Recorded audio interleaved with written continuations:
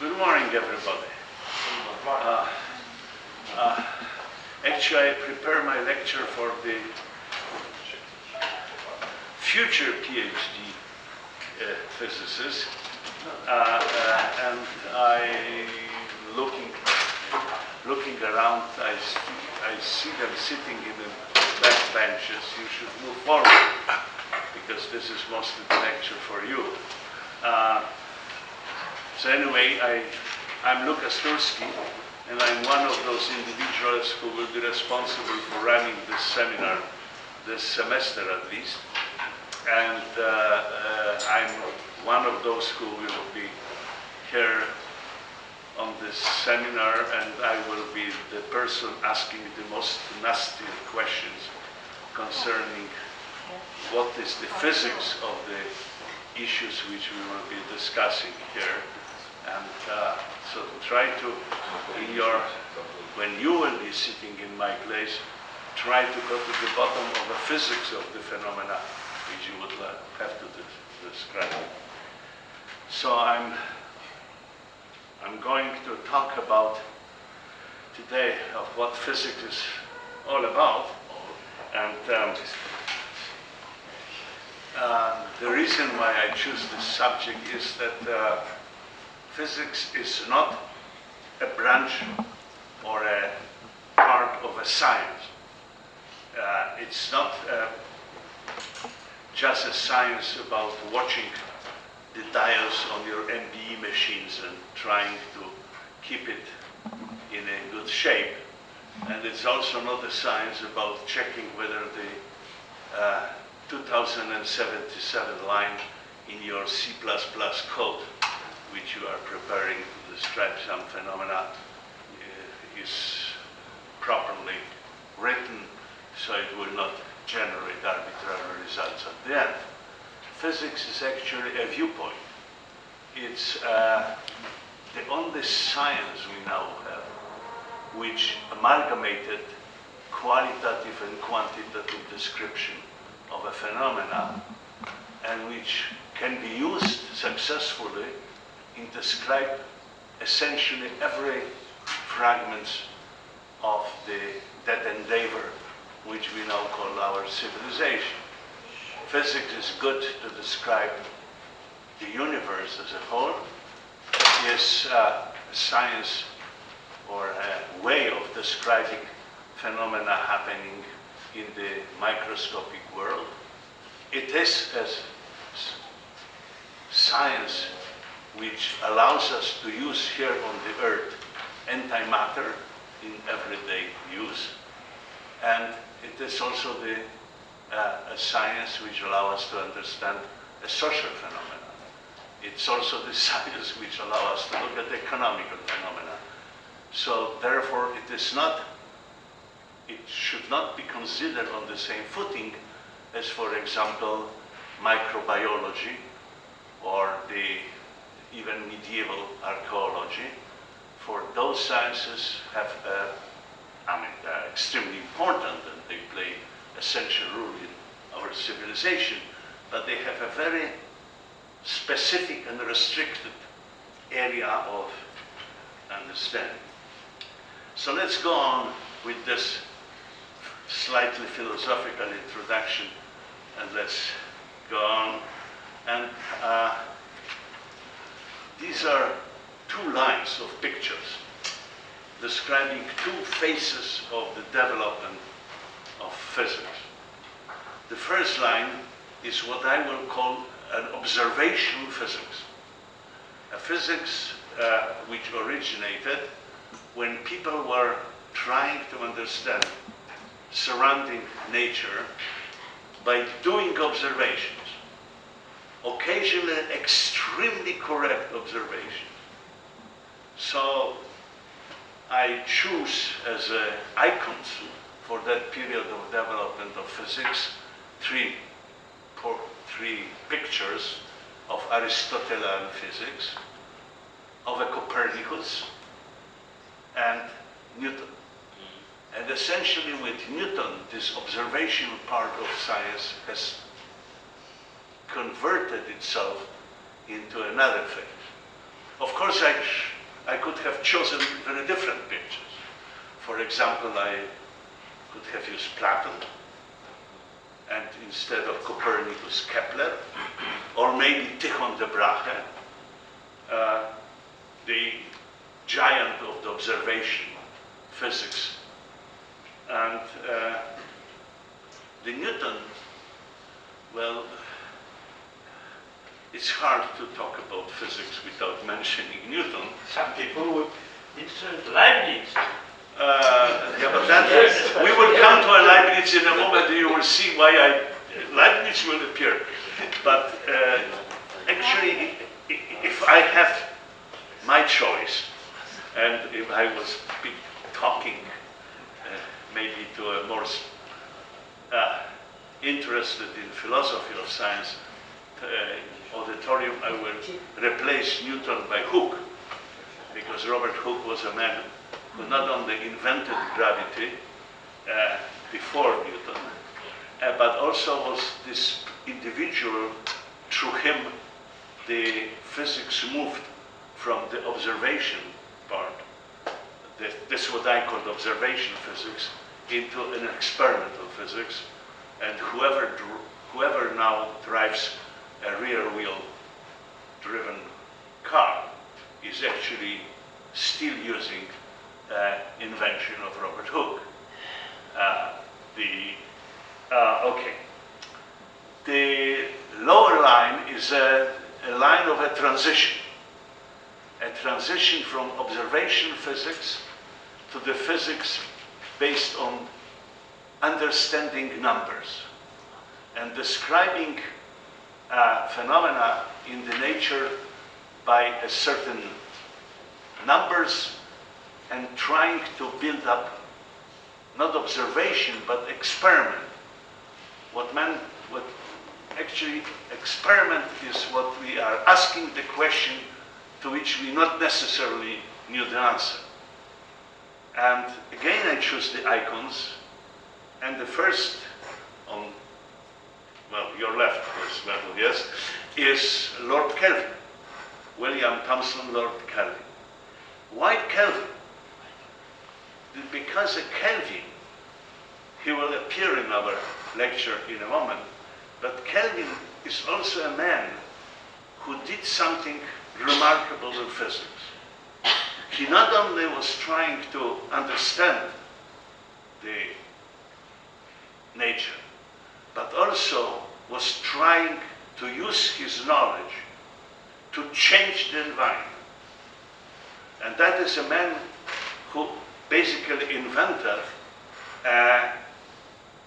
applied science called thermodynamics, which was a science necessary to build up efficient machines. The dramatic jump in efficiency of thermal engines before the invention of a thermodynamic engine, after, is incredible. The efficiency of thermal engines before Clausius, and I mean, I could have used other pictures here, but Kelvin is for some reason iconic to this period. The efficiency was a few percent, and then it all of a sudden became a 35%. And there was even a priest in England who invented the engine which had efficiency 70%, and it was so difficult to build that engine that nobody used it until now. And in some very high quality electric cars nowadays, a part of them is this engine invented in the 19th century. So Kelvin was a man, and he also was a man who used, at that time, a first field theory existing, electrodynamics, for applied reasons.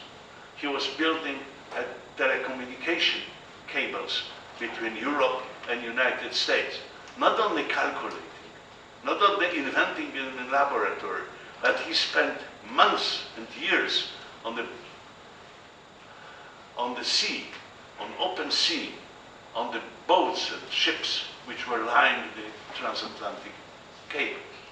So that is why I chose Kelvin. And the other person to the right is Max Planck.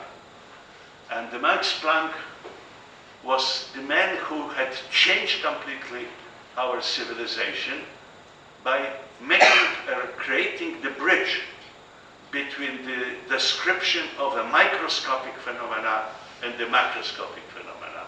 And that bridge is a quantity called the Planck constant. It's not the number. Occasionally in the books you can find that there are some Kabbalistic numbers floating around, like pi, base of nature logarithm, and then somebody writes h. That's a mistake. The Planck constant is a dimension thing. It's not the number. It's a physical property. It's a physical property of a universe, which allows us to build up a bridge between what happens on the bottom, as Richard Feynman used to say, and that what happens in the macroscopic world. So that is why I choose Max Planck. And then comes this, again, the icons, Niels Bohr and Erwin Schrödinger. With them, a new way of thinking about the physical phenomena, which we now call the quantum mechanics, has come into existence. And this is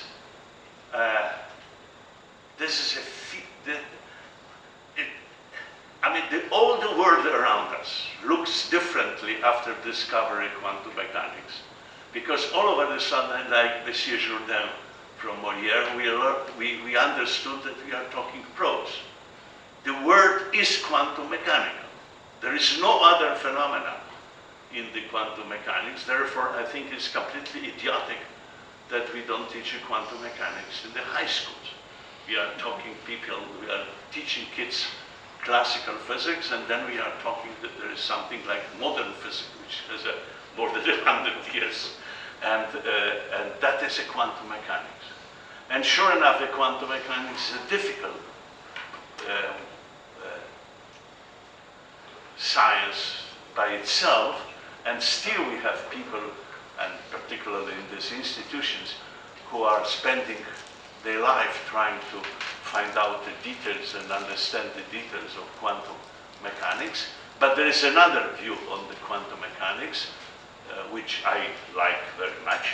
It's the view of a great Russian physicist, one of the giants of science of the 20th century, Lev Landau, who said that the quantum mechanics is a way of rapid and correct solving problems. So we have this quantum mechanics. And sure enough, after that, we have another icon of a change. And that is Albert Einstein. It's impossible to talk about the physics without showing at least one picture of Albert Einstein. And Einstein is like Planck, who built up this bridge between the microscopic world and the macroscopic world.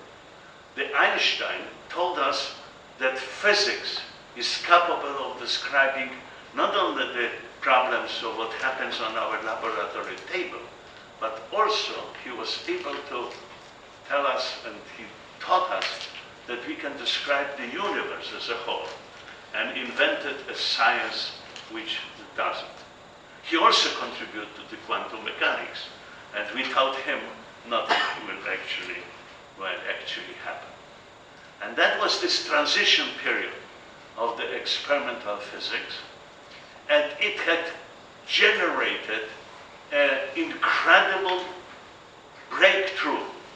The breakthrough, it had changed completely our civilization, and what is remarkable, that we are now, as we speak, a part of the greatest civilization revolution which is happening since the mankind climbed down from the trees. I to się nazywa dobra zmiana. Not necessarily. Not necessarily. That came with those three pictures on the bottom. John Bardeen, the only physicist ever who got twice the Nobel Prize in physics for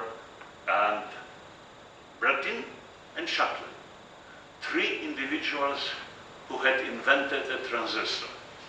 This was the end of the 50s of the last century, when in the Bell laboratories a device was built. 40s. What? Late 40s. Yeah, well, 40, 50s. This was the 50s. We used to say in the history 50. And that was a period of time, that was the remarkable discovery.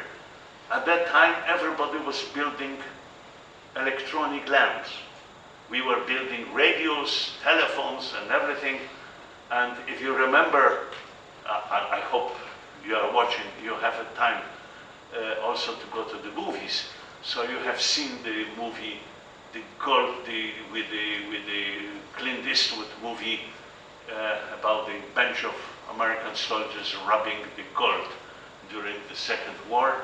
And there is this remarkable picture of a Clint Eastwood, who is not the smallest and the weakest individual in the surface of the earth, walking with a cell phone of the time, which is that size, and you see how he is perspiring, trying to carry around this device.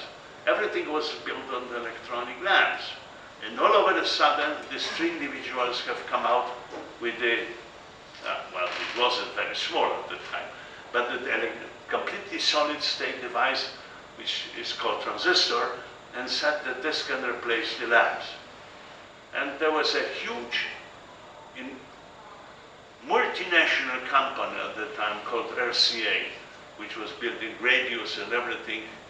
And the management said, that's just bullshit, this is not going to work. We have to spend our money still producing lamps and the lamp-based devices, and nobody have you ever heard about the RCA nowadays? It's not existing. Many companies have completely collapsed by not understanding that this little device, transistor, is a device which have changed the civilization. And this is a purely quantum mechanical device. So the revolution in the civilization,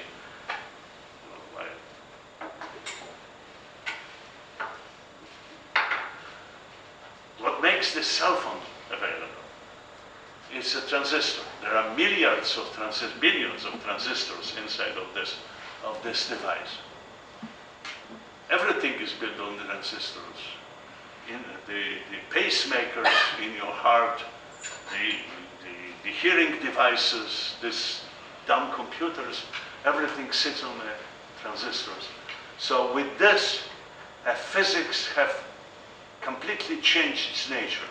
It becomes a creator of a civilization. It stopped just describing a nature. It's building environment. And I think I will defend the statement that what we now call natural environment around us is completely artificial. It's built by us during the last 60 years. There is nothing surrounding us, no, right? And if you dig deeply, you find out that everywhere, somewhere, there was a transistor involved. If you go to a doctor nowadays, whatever he does with you, it's based on the equipment which are quantum mechanical. So the quantum mechanics has changed.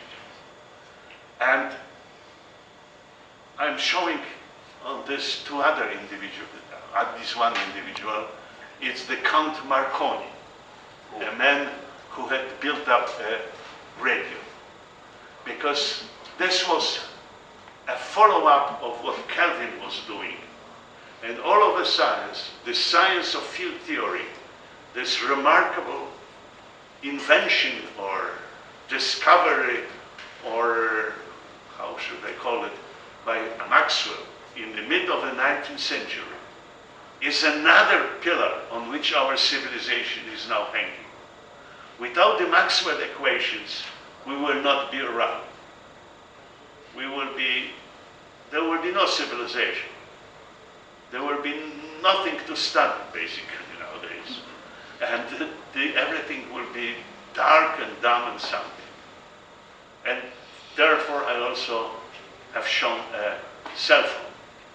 Because a cell phone is a device which came into existence in November 2001, when Stephen Jobs have shown a first truly mobile operating internet device, which was called iPod. And that was the period. So it was 2001. This is an anniversary which has been overshadowed by a disaster of 9/11. But this is the moment when the history of the world has changed. With this day, a civilization moved to the internet. We changed the geometry of the human interaction from the geometry related to the surface of the globe to the Riemannian geometry of a sphere to the geometry of networks. Our friends on the Facebooks are no longer the friends or enemies like in the Sienkiewicz books, like Zhenjian, friends with whom he had a quarrel about the pears falling on his field. It is our neighbors are neighbors in the network world, not in the physical world. Who was the third person in the previous slide? Shockley, No, I mean this one and the Marconi. Marconi. An individual. Excuse me, I couldn't get one. There was a Barty, and Shockley. There's three guys who got the Nobel Prize for Wesley Brand. And Britain. And of course, right after this tremendous breakthrough in physics, there was another breakthrough. The breakthrough in which has been riding the crest of this wave of changes introduced by physics, and that was this discovery of DNA. And these are these three gentlemen who are responsible, or whom history assigned this result, but that's not true, as we will see in a moment. And there is the reason why I'm showing is that the physics has changed, but it was changing slowly in some sense. And the process via which the physics was changing until the discovery of a transistor was something which philosophers called a scientific revolution. And this is a proper time to show you a few lines of a history of what is called the theory of science. Because the philosophers were completely shocked by the fact that it is possible to describe the world using mathematical equations, laboratory equipments, and idea based on that, without this profound thinking and considering complicated structures of which are basically a mumbo-jumbo based on the syllogism. And there is a branch of science called the theory of science, and I'd like just to mention, because we don't have a time, but you will be passing an exam in the philosophy for your PhD.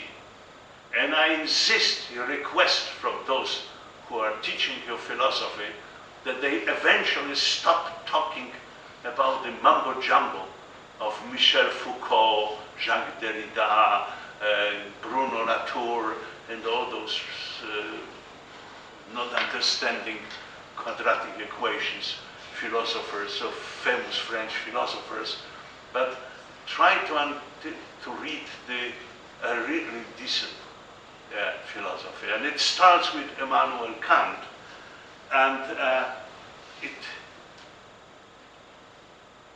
who was this giant who said that the science is the way to develop and build up our civilization. And immediately it was questioned. And one of the philosophers who questioned it, who claimed that the development of physics is responsible for the collapse of the civilization during the First War, was Oswald Spengler. And it is remarkable that just a few weeks ago, a very important Polish politician, Andrzej Zybertowicz, wrote a story which is essentially the ideas of Spengler repeated, and well, that's another topic. And the theory of science was sort of formalized by a very famous philosopher, Karl Popper, and also by a founding father of a family of distinguished scientists, Michael Polanyi. And that was very much philosophical way of formulating a science, what a science is all about, and so forth. And fortunately, for physics was not based on those ideas described by these philosophers. Physics has its own philosophy of science. The philosophy which is, these are pictures of those. The philosophy which is based on a very simple and one sentence. The sentence, it is wrong always, everywhere, and for anyone to believe anything upon insufficient evidence. And that is a statement from which we owe to this gentleman, William Kingdon Clifford. Those of you who will be studying mathematics will be learning about the Clifford algebra. He was a 19th century, the second half of 19th century scientist in England. He actually was the first man who wrote that the gravity is a geometrical phenomenon. He didn't have a tools.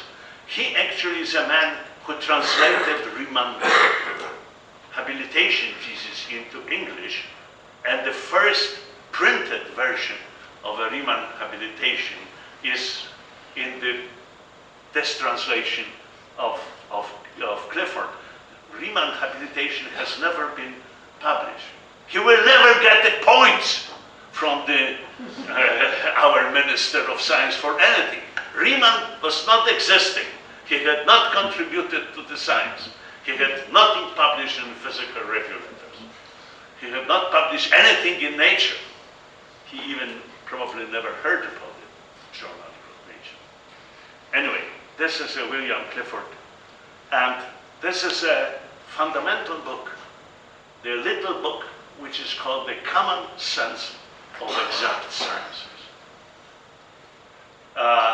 And if you don't want to read it because it's difficult to read, because it's old-fashioned English, you may read something similar. There was a Polish mathematician in Lwów, Jakub Bronowski, who left in the 30s for England. And he became not only a great mathematician for inventing something which is called the theory of shapes, but in 2 years after he emigrated from Poland, he became editor of a British journal devoted to the poetry of William Blake, famous British romantic poet. And he wrote a series of remarkable philosophical books. And one of those books of Jakub Bronowski is actually an explanation of a Clifford, which is called The Common Sense of Science. Jakub Bronowski, you can also use your computer to search the YouTube archives to find out a complete edition of a first ever serial, scientific serial, produced by BBC in the 50s, which is called The Ancient of Men. And that is, if you look at nowadays, on how the Attenborough is showing his remarkable films and other people preparing programs for television, that is a form which has been invented by Jakob Bronowski. So the Clifford is a very simple statement, is what is nowadays called in the philosophy of science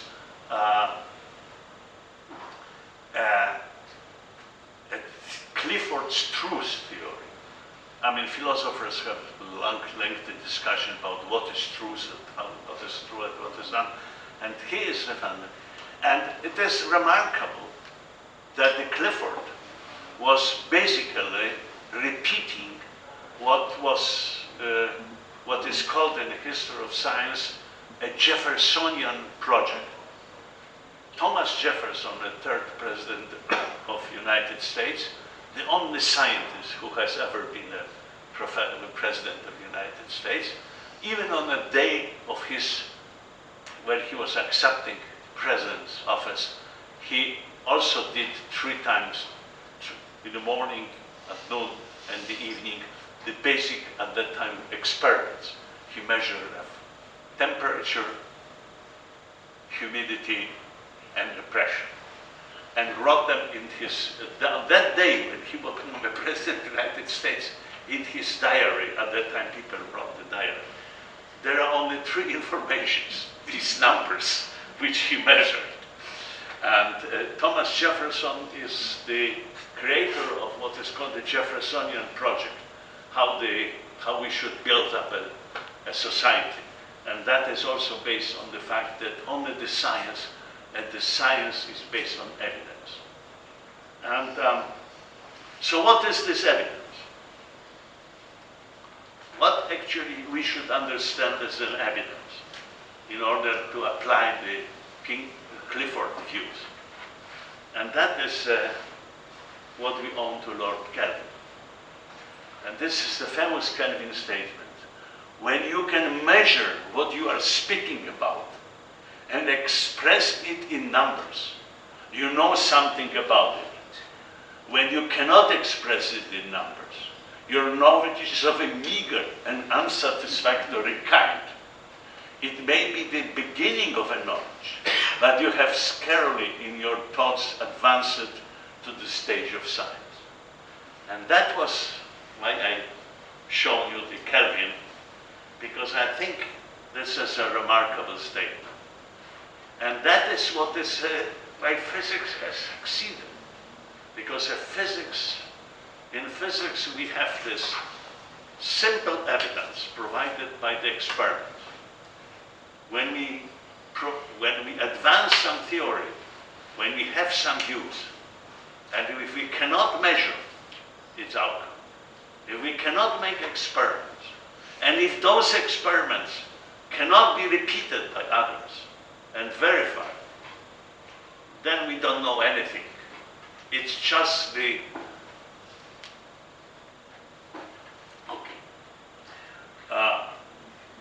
and with this, at the end of the 19th century, this view of Kelvin, that we have to do some measurements, and out of these measurements, using them as evidence, build up a theory which has a deep consequences for development of a civilization, has been developed by many, many individuals in science. But I do believe that the most important is what has been done by the Maria Skłodowska-Curie. As you know, I mean, we have seen now even the movies by Maria about her life. My colleague and friend, Elżbieta Sikora, one of the most greatest composers of modern music. She wrote an opera about the Maria Skłodowska-Curie with a completely idiotic libretto. And, but the music is great. Why I'm picking up a Maria Skłodowska-Curie? We have this story that essentially single-handed she had shuffled tons of the sludge from the Yakimov mines and discovered two isotopes, radium and polonium. And the polonium is so important because it's even used by spies to kill other spies and so on. But that is irrelevant from my viewpoint. If you will ever have a time and read a Nobel Prize lecture by Pierre Curie, her husband, or if you will read the paper in which the radium radioactivity is described by Henri Becquerel, Pierre Curie, and Maria Skłodowska-Curie, you will find one sentence which is unique in scientific writing of a history. There is these two male authors write, and now the following passage is solely due to Maria Skłodowska-Curie. And there are a few lines which have, as far as I'm concerned, have changed the physics. These lines are that Maria Skłodowska-Curie writes that the radioactive decay is a statistical process.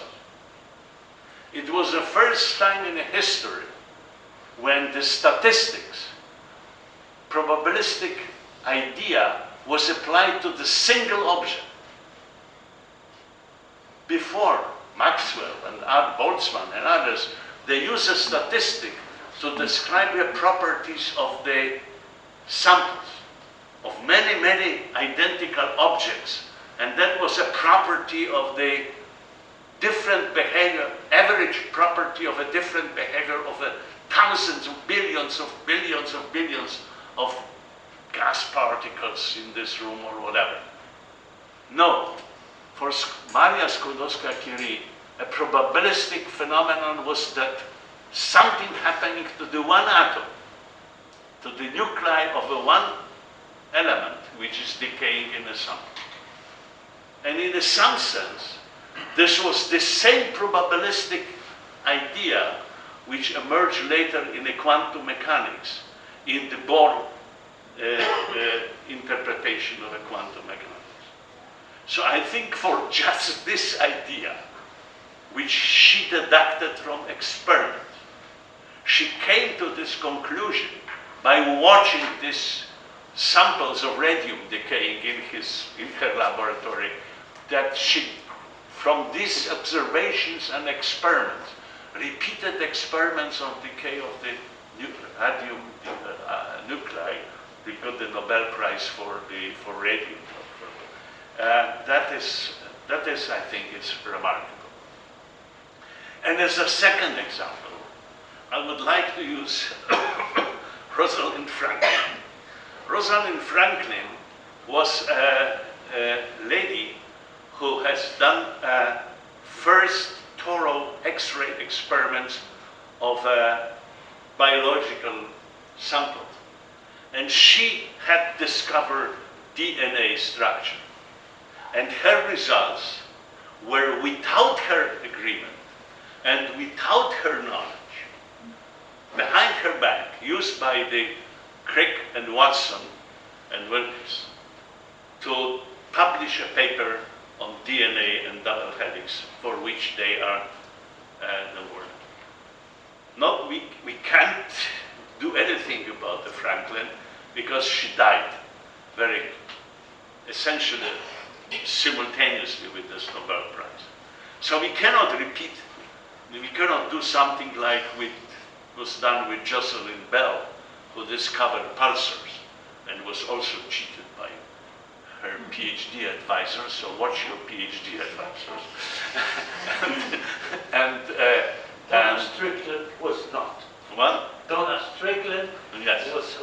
Yes, yeah, but I mean, For her PhD. yeah. So Rosalind Franklin was also she shows that she can deduct something from experiments. She can run the experiment. Okay. Let me show you the examples of this. Now I'd like to show you a certain difference between the changes which had happened in physics and in other areas of science. We have a Copernicus revolution, we had a quantum mechanics, and we have a relativity theory. And each of these pieces of science, it was a piecewise change. We had a classical optics, we have a thermodynamics, then there was a fixing of the laws of black body radiation by Planck, by discovering this bridge between microscopic and macroscopic physics. And eventually there was a quantum mechanics by Schrödinger and others. In Copernicus revolution, there was a Ptolemaic observation, extremely precise, providing decent numbers for applications. But there was another idea, and slowly by Kepler, by Tycho de Brahe observations, and the Kepler mathematics skill that has developed in a new way. And the relativity theory was less similar because it was a rapid change. Everything was completely different in relativistic special theory of relativity than in the Galilean theory of relativity. So, but basically physics developed by something which was called a revolution, or by Thomas Kuhn, who had written 58 years ago, he had written a book called The Structure of Scientific Revolution. He invented the idea of a paradigm shift, that we have a mosaic of ideas, and some of them change slowly, and all of a sudden, this mosaic is already completely different than it was before. But what happens with the transistor discovery, and with this change of civilization at the beginning of the 21st century, was something very different. It was something which in a completely different branch of science, in the social science, is called creative destruction. And the creative destruction was first described by Karl Marx in his book, and it was codified by Werner Zomber. But it actually, the notion comes from Joseph Schumpeter, who was an economist. And the first creative destruction in science was a Crick and Watson, and of course, based on the experiments by Franklin. But that was a change where there was no slowly changing mosaic of views which adapted to a new experiment. It was a complete collapse. The biology was completely different after the DNA double helix than it was before. It was destroyed, but that was not the destruction of the barbarians coming to Rome, but that was a creative destruction, because immediately with this, a new system came to exist of the idea. And the branch of science which benefit from it is the medicine. And this is a book by Eric Topol. Eric Topol is a distinguished American cardiologist who in 2004 published a paper in which he shown that the produced by the company Merck's drug called Vioxx, blood pressure control drugs, is actually killing people. As a result, the Merckx, the company Merckx, which had his interest, financial interest at the clinic at the University of Cleveland in this famous hospital, fired Topol. Nothing happened to him. He is the head of the Salk Institute in La Jolla nowadays. And this is the famous book, The Creative Destruction of Medicine. And the medicine is actually a branch of science which has can undergo during the last few years, basically because of physics, a creative destruction, and is completely different than it was 20 or 50 years ago. And an example of it is what I would like to show you, is this device. When we speak about thousands of people in Poland, there are 12, I mean, I counted 12 PET machines. Positron emission tomography. These are scanners which use antimatter. The antimatter which we produce in the cyclotrons. The antimatter does not exist around us in the universe, except of small chunks in the cosmic radiation which are coming. There is no antimatter. We are using, due to the development of physics, we were able to generate an unexisting in our part of the universe substance, which we harness for benefit of humans, for curing people. So this is remarkable that there's only one activity, human activity, which uses this antimatter. And I think it's this remarkable proof of the fact that the science should develop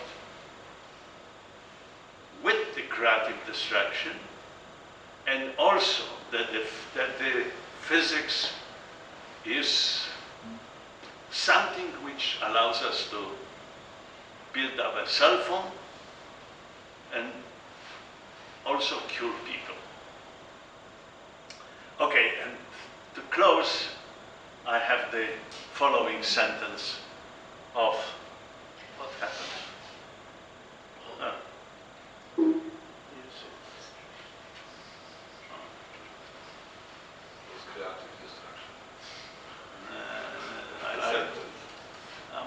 My battery in my mouse is probably dying. You should.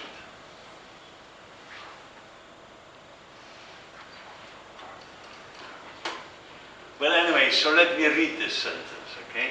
For some reason. It's the Albert Einstein sentence. Whoever undertakes himself to set himself as a judge of truth and knowledge is shipwrecked by the laughter of gods. Don't do the philosophy of science. Clifford has done it. There's no need for any philosophical discussion. Discussing things without the sufficient evidence which is provided by experiments and describing numbers, there is no point of wasting your time. It's better go and take a bike ride. Thank you very much.